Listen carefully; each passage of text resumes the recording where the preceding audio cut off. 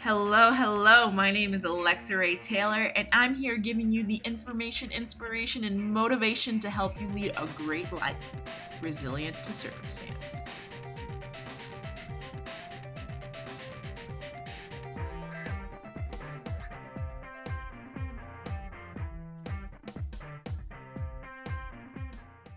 Okay, I have a call I have to be on in a little over an hour, so I'm not hungry at all, but I'm gonna start soaking the liver, and I'll show you what I do to soak it. You can soak it in milk, and it helps to take away the flavor, or not the flavor, that kind of like bitteryish taste to it. But I don't mind it. I actually kind of like that. So I'm just going to soak it in water. And the reason why it's helpful to soak it, you don't have to soak it, but it's helpful to soak it because it works better for when you're breading it. So I think it was about like 11:30, 12 when I first put this, or took this out of the freezer, and it's completely defrosted. It doesn't take long to defrost at all. It's really quick. Right now it is 2:57. So I'm just gonna cut it open. This is a pound of liver. And I'm gonna toss it in here just so I can wash it. I'm gonna throw that away really quickly. And toss some water on it. Just kind of move it around. Drain.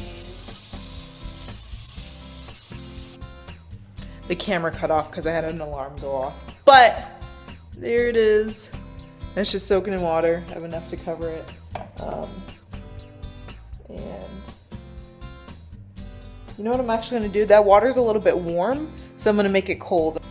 Hey guys, so I got the time wrong. I actually need to be on that sooner than I had thought. So I've only been letting that's only been soaking for 10 minutes, which is fine, as I mentioned.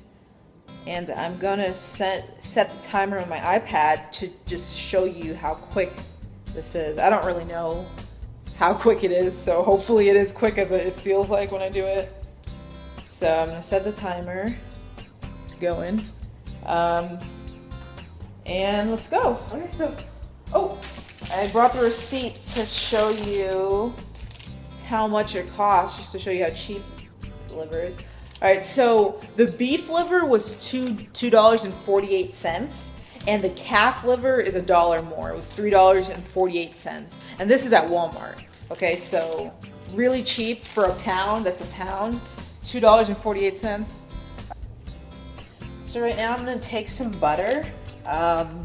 Let's see what it says. Like a fourth or a tablespoon, what it's called, of butter. And I'm going to toss it in there and just turn it on like medium high so it can start melting really quickly. So I don't got to wait that long.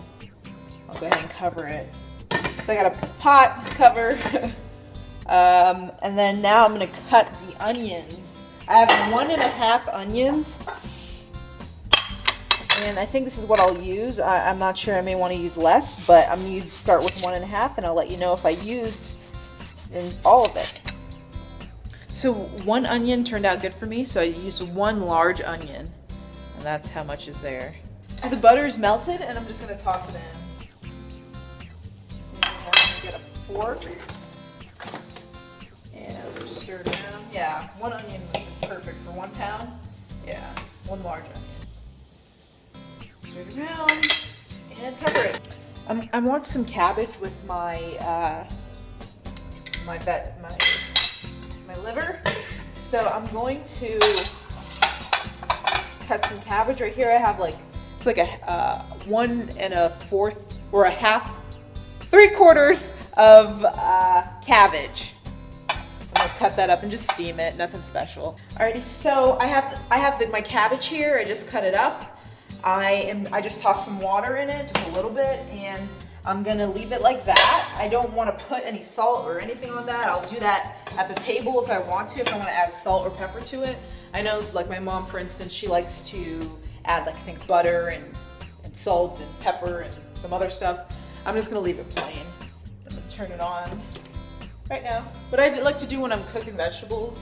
I don't know how anyone else does it, but I turn it on high I let it boil for like maybe 2-3 minutes, and then I turn it off and then just allow it to steam. And right now the onions are good. They're about soon ready to be taken out. And then after that, I'm gonna just put it aside into a separate bowl, and I'm gonna start breading the liver. So when it comes for the breading for the liver, I use flour, just regular all-purpose flour. And I'm gonna put like 3/4 cup. I know this is a wet measure, liquid measure, but I'm gonna use it, and I usually use it.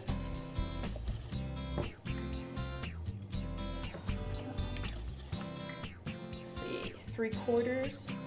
Yeah, it's just about 3/4. I'm gonna dump it on the plate. I have this plate right here. You know what, I'm gonna go ahead and add a cup.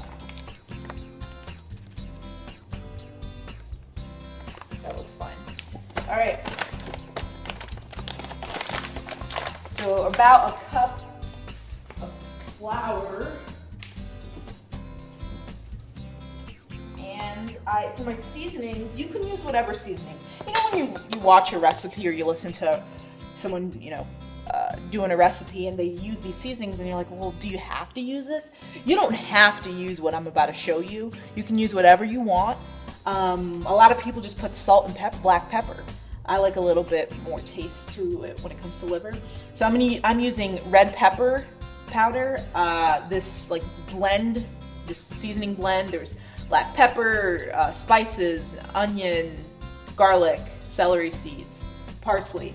And I have salt, black pepper, and Italian seasoning. So I took the onions out and just have them sit in there. And what I do is I just start tossing it in randomly, I don't measure specifically. That was the red pepper, and then the seasoning, like mixed seasoning.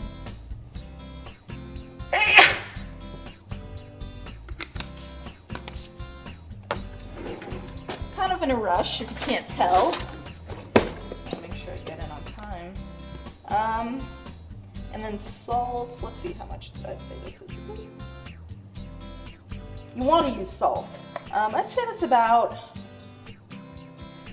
a teaspoon and a half that I just put in there. Maybe less, probably less. A teaspoon and a half sounds like a lot, but.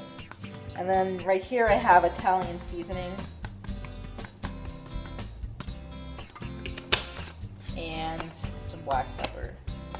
So you're just gonna need to season the flour to your taste.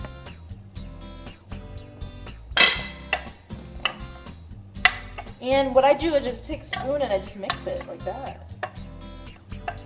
Pretty simple.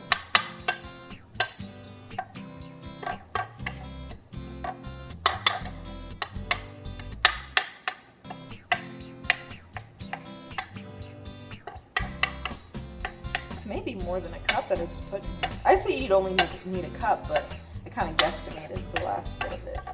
I'm going to put a little bit more of the Italian and a little bit more of the mixed seasoning. It's called nature seasoning.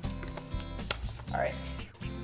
So now I'm going to put some more butter. So this is like a fourth that I'm putting in there the second time around.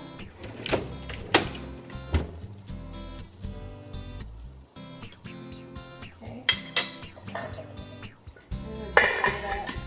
I'm going to turn it on just like a loaf right now with the butter melt. And then when we're cooking it, we're going to turn it on high. Because with liver, it gets really stiff if you try to cook it slowly and let all the heat just seep in. It gets really stiff. So I'm draining the liver.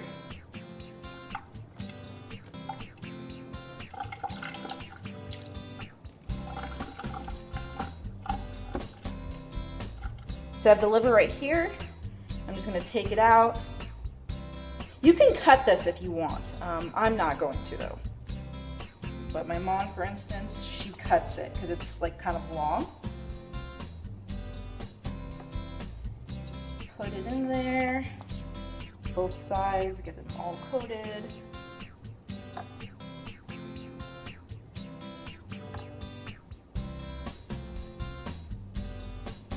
And once it's all coated, you can go ahead and toss it in.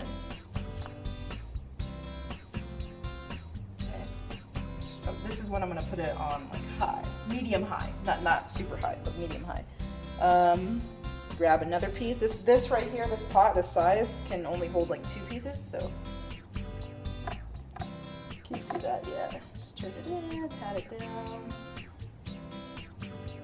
Pat it. Yeah. Get all that. Oop. Got some on the ground. Okay. And place it in. So I'm gonna wash my hands and then cover the pot.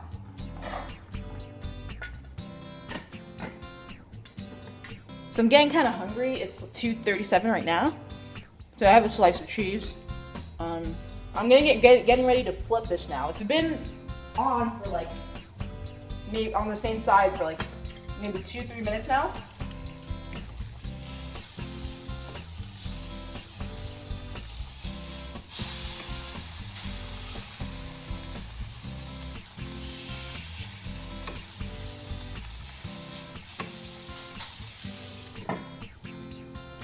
All right, so I'm removing it now.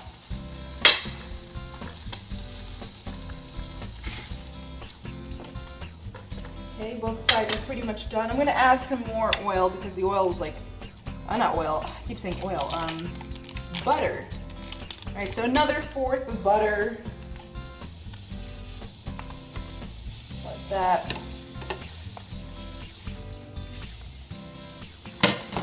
Go around in there. Well, that's melting. Let me cover that so it doesn't turn it down too for now. Doesn't splatter. Okay. The reason you're seeing a lot of steam right now is because it's kind of, there's some pieces in here right now. I'm fine with that. Someone else may not be. So I'm gonna take the rest of the liver. There's 2 pieces left.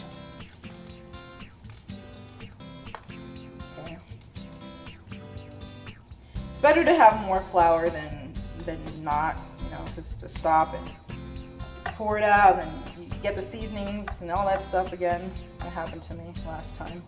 So looks like we're gonna have some leftover flour in it today. I'm just gonna toss it away, toss it in the garbage. All right, so got that breaded. Toss that in. And last but not least,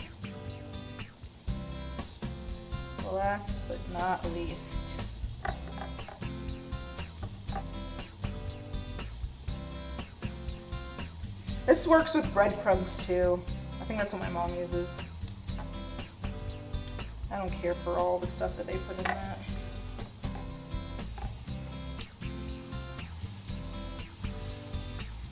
All right, we're good.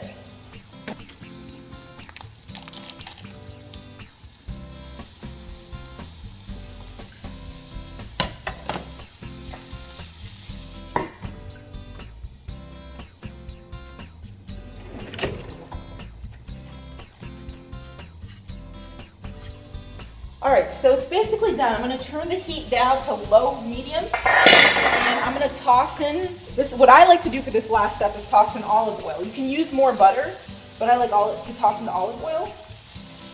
Toss in some of that. And I'm gonna put the rest of the liver, the other portion of it, in the pot or the pan. And I'm going to toss those onions that we used in the first step in the pot too. I meant to cut the liver. I'll do that while it's in the pot, but you want to cut the liver first, but you don't want those like big pieces. You're trying to turn those, and then that's it. That's it. You just